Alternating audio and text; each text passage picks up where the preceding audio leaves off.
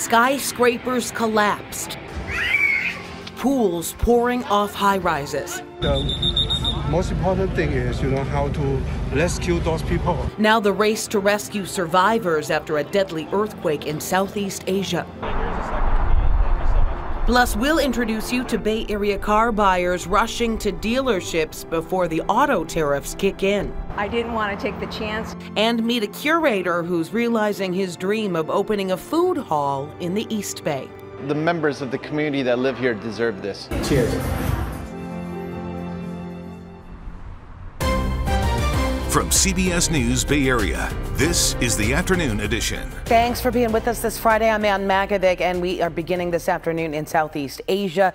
That is where rescuers are searching right now for survivors after last night's devastating 7.7 magnitude earthquake centered in Myanmar. That quake caused this 34-story building in neighboring Bangkok, Thailand, to collapse, trapping dozens of construction workers under that rubble. Take a look. Rooftop pools on high-rises turning into waterfalls, showing just how powerful this earthquake was. Here's the very latest. We know that more than 150 people have been killed in the earthquake and its aftershocks. That number will likely rise. One of the aftershocks measured a magnitude 6.4. Hundreds of people were hurt. A number of buildings, bridges, and other structures have collapsed. A state of emergency has been declared in both Myanmar and Thailand. But the epicenter was near the city of Mandalay in Myanmar, felt hundreds of miles across Southeast Asia. Right now, crews in both countries are searching under the rubble for bodies and survivors. Tina Kraus has the latest.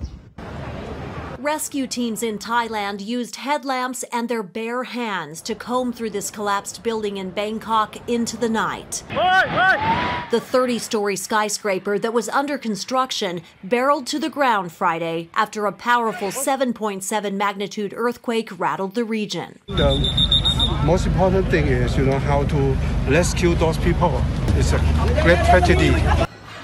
At this high-rise hotel, water from a rooftop pool gushed over the sides as the building shook. American Deborah Poonmache was relaxing in her Bangkok home at the time. I was in my lazy boy and all of a sudden it moved back and forth and then it toppled over and I hit my head on the table.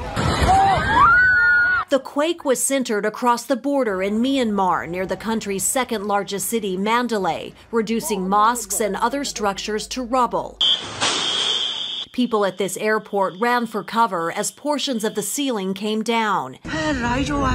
This video shows what was left after a bridge standing for 90 years crumbled into the river. Amid the devastation, Myanmar's military regime made a rare appeal for international assistance. The United Nations system is mobilizing to help those in need. Both Myanmar and Thailand have declared states of emergency as residents deal with the disaster and brace for potential aftershocks.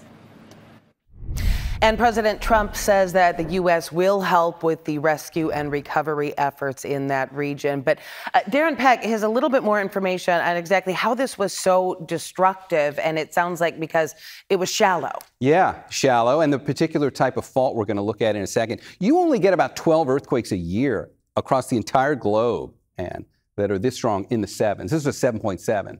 Now, if this was a little stronger to magnitude 8, we only get one of those a year. But we get 12 of these. It sounds like a lot. Most of them happen in unpopulated areas, so we don't hear about it. But this one happened in a very populated area. Let me put a little bit of context on this. I'll give you a little bit of detail on what to expect next. The USGS here actually has a product where they can forecast the probability of aftershocks. Now, Ann already told us that there's already been a magnitude 6 aftershock from this earthquake. And you can see there's a 40% chance of that occurring. But let's not rule out the fact, even though it's low, you've got a 6% chance you could still have a 7.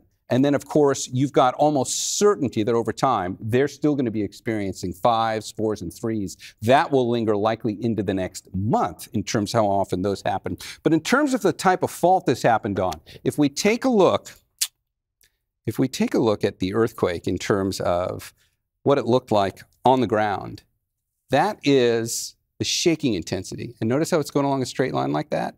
That's the earthquake fault. And when you get a straight line like that, right away you can pick out This was a transverse fault, strike slip, just like the San Andreas. Notice what happened. A long line where the worst intensity was right along the fault. Take a look at a comparison. That's what it looked like when the San Andreas went. You got a long line, the worst of the shaking stretches for hundreds of miles along the fault. For comparison, Northridge, that was not on the San Andreas. That was a thrust fault. You get a much more localized shaking. So just some nuances of comparisons to how our earthquakes compared to that one. I'll be back with our forecast for rain coming up in just a bit, Ann. Back to you.